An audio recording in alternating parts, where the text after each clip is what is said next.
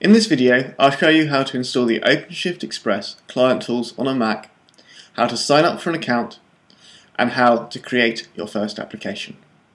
So, let's get started.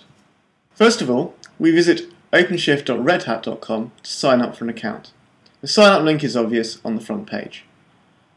Once in, enter your email address, password that you want to use for your account, and you'll need to fill in the CAPTCHA. Alternatively, you can use an existing redhat.com account.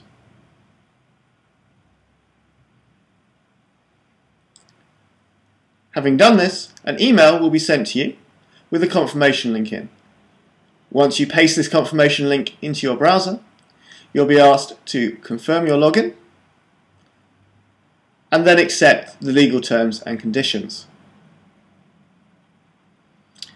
A set of getting started instructions are then displayed.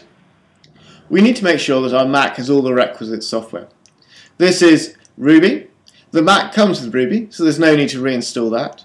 Git and a couple of gems. If you have either Git or the gems, there's no need to reinstall them.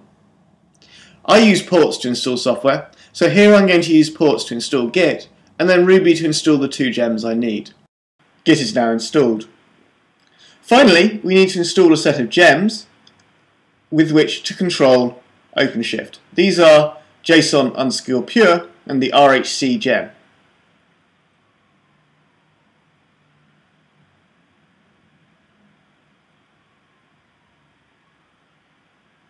These gems provide the command line tools necessary to control your OpenShift Express application. Now we can create a new OpenShift domain and associate it with our user account.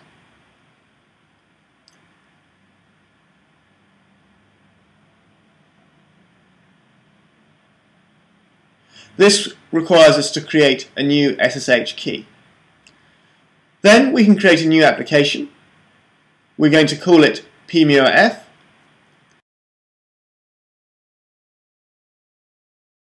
and use the JBoss AS7 cartridge. The application is created, populated to the worldwide DNS servers, and a Git repository into which you can install your application is downloaded. We're given a URL with which we can access the application. A sample application is installed for us that gives us access to a number of demo applications. You can follow up on this video by exploring a number of other videos that show you how to do a various number of things with OpenShift Express. For example, how to use Java EE6 on JBoss AS7 on OpenShift Express, how to use transactions, how to use rich faces, and more.